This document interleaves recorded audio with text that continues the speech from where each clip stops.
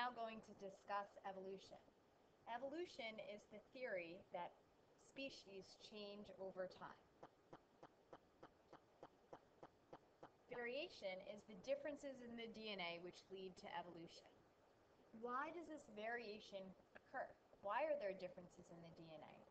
Well, the reason why there are differences in the DNA is because of sexual reproduction.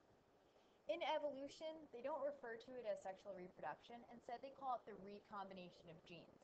That does make sense because when we're talking about sexual reproduction, we're referring to sperm and egg coming together to form a new organism. We also have the sorting of genes. Sorting of genes refers to meiosis, or crossing over. Meiosis is going to be a type of cell division that makes sex cells. So really what we're talking about here is we're talking about the formation of sperm and egg.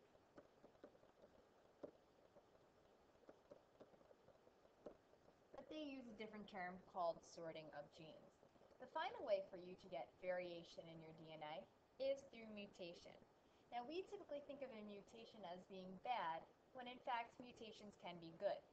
Mutations are whenever there's a change in the genetic code. Remember, the genetic code is represented by A, T, C, and G. Even just one letter change could result in a mutation. Some of those mutations are beneficial, other ones are harmful. A mutation can only be passed down if it's in the gametes. Now remember, gametes is a fancy term for sex cell, or a fancy word for sperm and egg.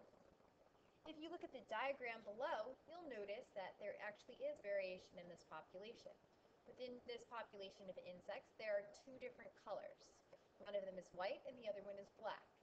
A farmer has gone and they've actually sprayed a pesticide. If you look at the first generation, you'll notice that a lot of the white insects were killed off, but the black insects are still present. Not only are they present, but their numbers are increasing. The farmer goes and he sprays his pesticide again. After he sprays his pesticide again, you'll notice that there are very few white insects remaining, but many black. The important thing to note is that this represents a species. The black and the white ones are actually the same species and are able to reproduce. The color difference just represents a variation in their genetic code. The farmer goes again and he sprays the pesticide. When he sprays the pesticide, you'll note that almost all of the white variation have died off. But the black variation must have had a good mutation which enabled them to survive. Now, why did they get that mutation? They didn't get the mutation because they needed it. Instead, they got that mutation randomly. There was a change in the genetic code probably well before the pesticide was ever sprayed. And then that good trait got passed on to their offspring because that mutation was present inside of their gametes. Natural selection is just further going on this idea of variation. If you look at the picture below, this is showing you an example of natural selection. One example was on the slide before with pesticides. This one's talking about antibiotic resistance. Once again, the white and the gray, which are supposed to be bacteria, represent the same type of bacteria, but just a slightly different variation. They actually are the same species, though, even though their genetic code is slightly different. The person's sick, they go and they take an antibiotic. If you look at day 2, most or a good number of the white ones have died off, but it looks as though the gray ones are increasing in number. That means that they have a good adaptation. An adaptation is a trait that an organism possesses.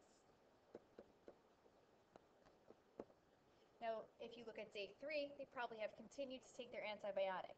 All of the white variation of that bacteria have died off, whereas the gray ones have been able to survive and reproduce, and their numbers are actually increasing. By day 4, the only ones that are left are the ones that are resistant. Let's go back to that first picture. That gray one is what we call resistant. That's the term you want to use. Why is it resistant? It's resistant due to a mutation. So something happened to its gene. And then that characteristic that they have was positive, so they were able to survive and reproduce. That's what natural selection is. Natural selection is saying that you can survive and pass on your traits. A lot of times it's saying, instead of saying pass on your traits, they're simply just going to write down reproduce. The next thing that you need to know about in terms of evolution is the evolutionary trait. You need to be able to know how to read this. I further went over this on the Beaks of Finches lab as well. If you look at the diagram, it actually shows you where the past and where the present are. They're always going to indicate that, so you're not going to have to guess. Next thing that you'll notice is that there are 5 organisms on this evolutionary tree. There's also a lot of different branching points. First thing we want to know, which one of these are extinct? Take a second and try to think. Out of A, B, C, D, and E, which one is extinct? If you guessed E, then you're correct. E is extinct. How do we know this? Well, if you look, E didn't make it to present time. Instead, it's in the past, so it most likely died off. It did not have a good adaptation that allowed it to survive. Let's say we're looking at these 3 organisms, A, B, and C. The question is, which 2 of those are most closely related? And why do you think that? If you picked B and C, you are correct. If we look here, where the point of intersection is, the point of intersection represents a common ancestor.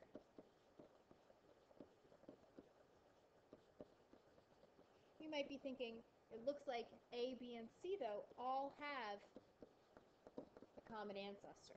And if you're thinking that, you'd be correct. They do. But that common ancestor is not the most recent. That's actually a distant common ancestor. Whenever we're talking about how closely related 2 things are, we want to look for the closest point of intersection. The more recent the closer point of intersection is, the more closely related they are. So an evolutionary tree shows the evolutionary relationship. Organisms that do not reach present day are extinct, and that may be due to environmental factors. Also known as they just don't have good adaptation to survive. The last idea that we need to go over is competition. Competition was the main idea when we did Beaks of Finches. Competition says that only one organism can occupy a niche. Remember, a niche is a job or a role that an organism has. So, if 2 organisms are in the same niche, which is their job, usually for us it's going to be their feeding relationship. If 2 of them are in the same niche, they will compete for resources. And when they compete, only one of them are going to be able to survive and the other one will die. Now, competition can be eliminated by a number of ways. One way is that organisms that eat the same food might feed at different times of day.